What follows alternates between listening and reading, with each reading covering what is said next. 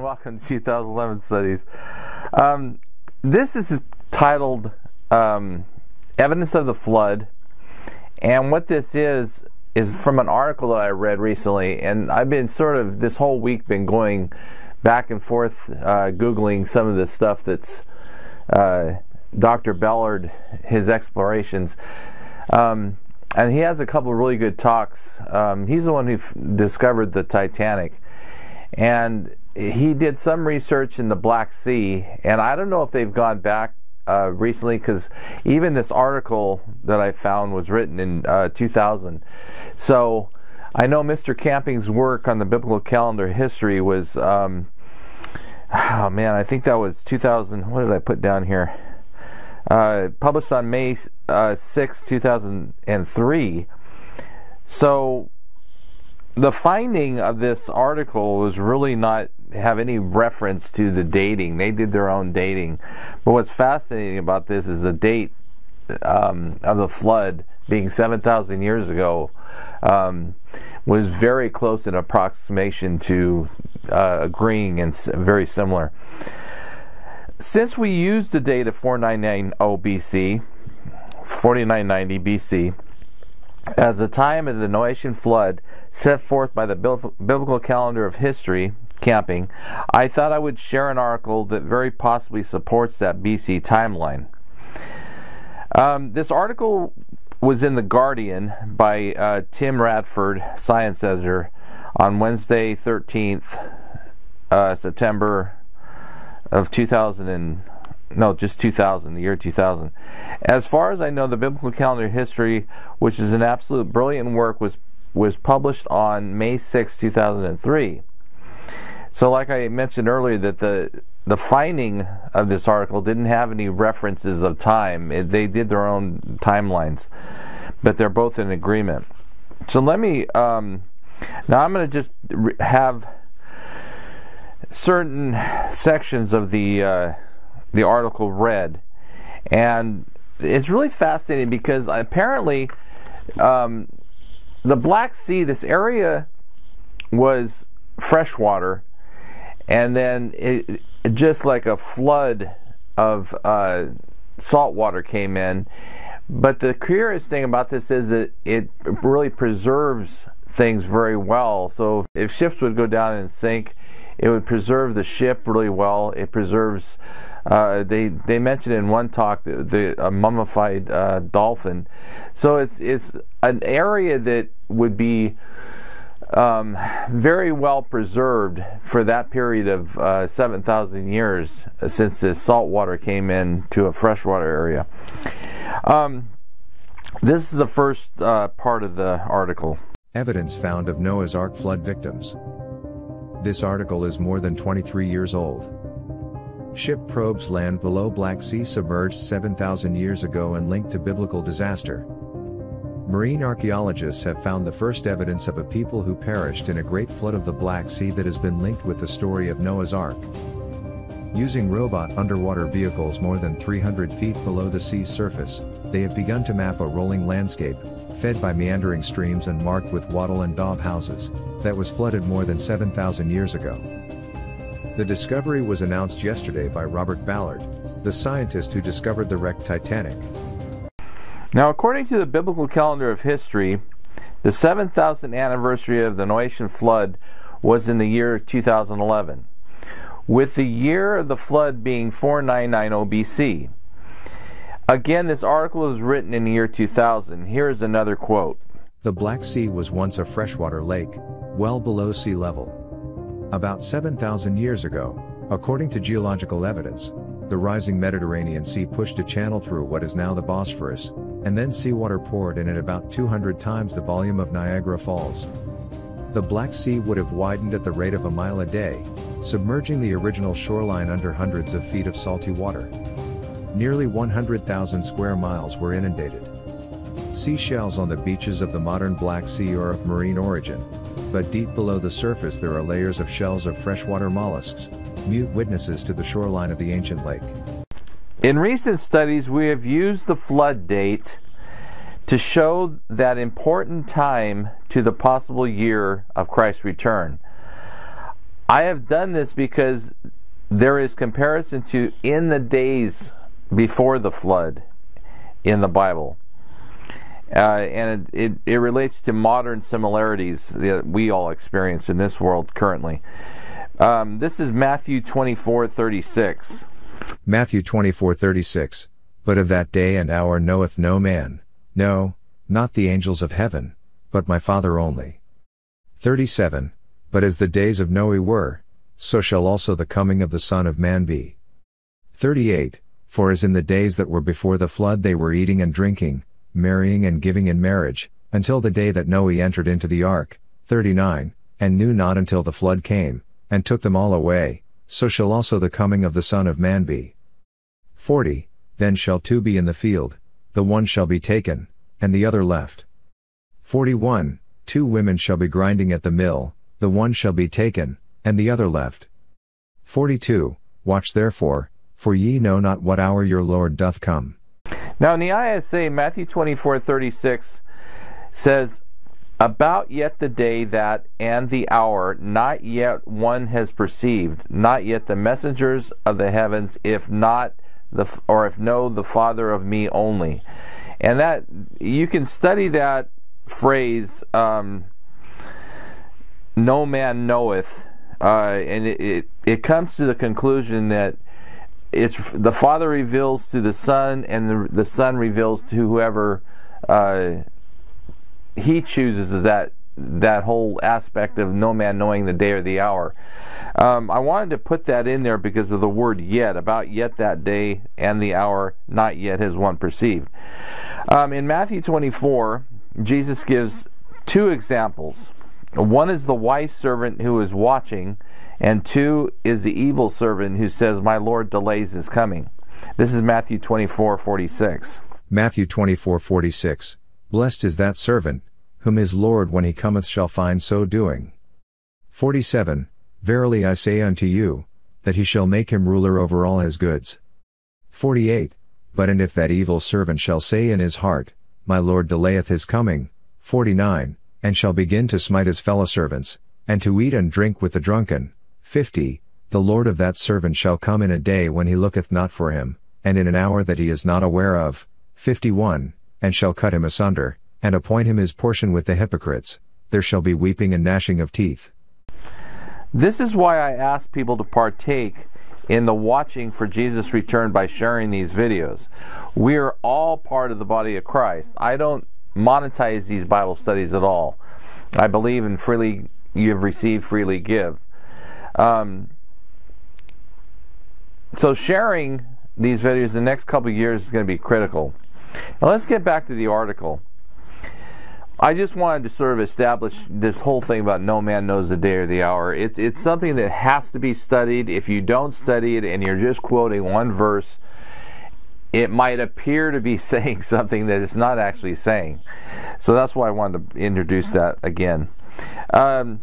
This is the article again. Dr. Ballard began exploring the Black Sea in the hull-registered ship Northern Horizon, and used side-scanning sonar to look for interesting shapes on the seabed over a 200-square-mile area, 12 miles off the Turkish coast, near Sinop. The instruments detected targets worth a closer look, so video cameras mounted on underwater robot submarines were put to use. We found two ancient ships last night, said Dr. Ballard speaking by phone from his research vessel yesterday. What we were trying to do in our wildest dreams, which is exactly what happened, was find a structure that was evidence, not a sunken ship.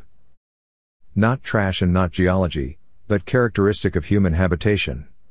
What they found was an area of human habitation. They found it above an area submerged too deeply for human divers.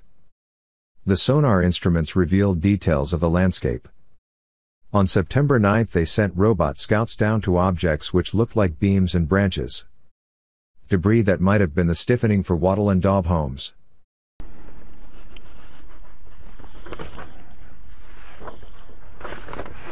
So what they had found was an area of human habitation. They found a rectangular area up to 12 feet by 25 feet, over which an ancient mud and wooden house had collapsed, and they found tools of highly polished stone, together with fragments of ceramics.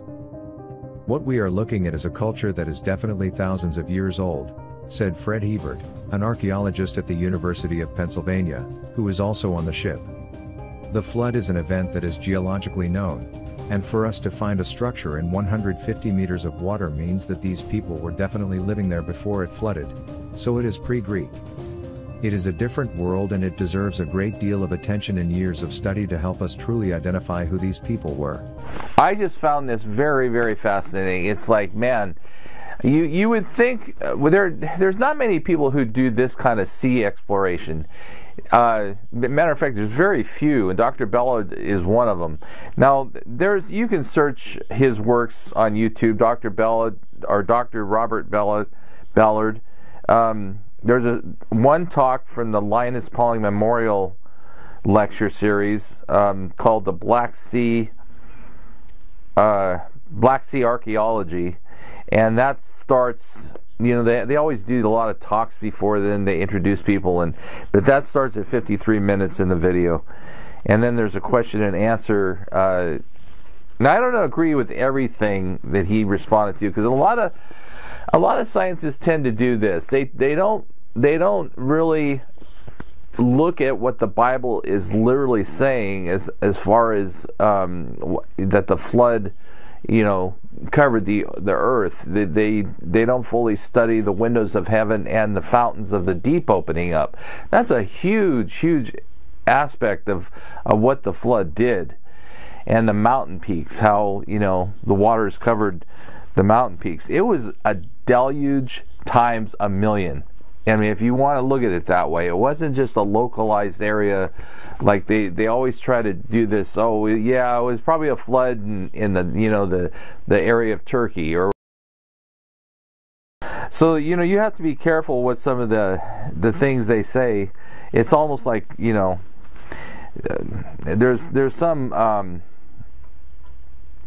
some programs that they list that they have these scientists and these experts, and they get on there and they're like, they start talking out of their own mind instead of what the Bible actually says. And I guess you can't expect that, because you can't expect them to be biblically accurate, because they don't study the Bible. They might read it here and there, but these experts make me laugh. They really do.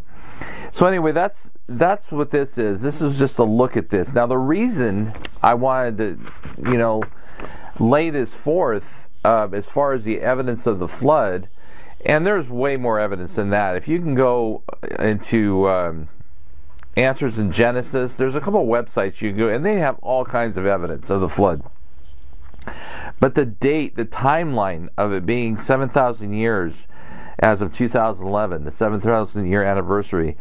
The reason I'm doing this is because we were looking at the year 2026 and 2031 being the ending of the 1335-day period from trumpets to Pentecost. So we have to sort of establish why we're using that timeline, and the biblical calendar of history, I believe, is accurate. The more I look at that, the more I study it, it's very, very fascinating. It's a work that I don't know how Mr. Camping did this, because it's like, I know he was busy with his open forums and all the shows he had going on, but to be able to sit down and also work on that, it's pretty amazing. So the 7,000 year anniversary in 2011, we looked at, I think the last one we looked at was how many days it was from May 21, 2011, the anniversary of the flood, to May 21, 2031. And it was obviously 7,000 years in 2011, then 7,000 days plus 306 days. And we wanted to see the factors of 306, and it was amazing that it showed 2 times 153, which could mean by the time we reach 2031, if 2026 is not the year, let me clarify that. But if we reach May 21, 2031, it might be entering a time period of 2 times 153, a great time of salvation. So, because the disciples caught 153 fish at the command of Christ to cast forth on the right side of the ship. So, There was 3 times 3 times 17. There's a big spiritual number to 17 relating to redemption, salvation. So that's where we're at. I'm still looking at the 1290 days. We looked at the 13,043 years since creation, and that 43 as like a trailing number is important in 2031 because the 1290 days is 3 times 430 years. And that's as far as I've really gotten on the 1290 days. To me, the 1290 days is harder to know when it starts and when it ends, because it says it in the book of Daniel, and then it follows up with the 1335 days, as blessed is he who waits and comes to the days of 1335. So God has revealed the 1335 days. I'm pretty locked solid with that. You know, whatever year, at least we have options. You know, whatever group of years from 2022 to 2026, or from 2027 to 2031. So we have that. The 1290 days, there's a lot of evidence that when you look around and talk about a time of desolation, yeah, we could very well be in that period right now. So, you know, but, you know, everything could get worse, obviously. That's an option. But I think it's important to sort of underscore why we're using the year of the flood being in 2011, and why that starting point to the end of the 1335 days is significant. Or that starting point, or creation, the starting point of creation to either the year 2026 or the year 2031 being a conclusion. So that's it. The next study, I'm still working on the 1290. We're going to be looking... oh, I forgot one thing here. There's a book called The Flood that Dr. Bell is referring to, and 5400 BC was the date that they arrived at. Now, Camping's biblical calendar of history is 4990 BC. So you're looking at just a separation of 400 plus years. So it's pretty close, very, very close to this book that he was referring to. So anyway, that's it for now. I'll post another study on the I think it's the 1290. I'm going to post that next. So God bless you. Email me at 2011studies@gmail.com, or comment below, and like and subscribe if you can. It helps the channel go out further. Thanks.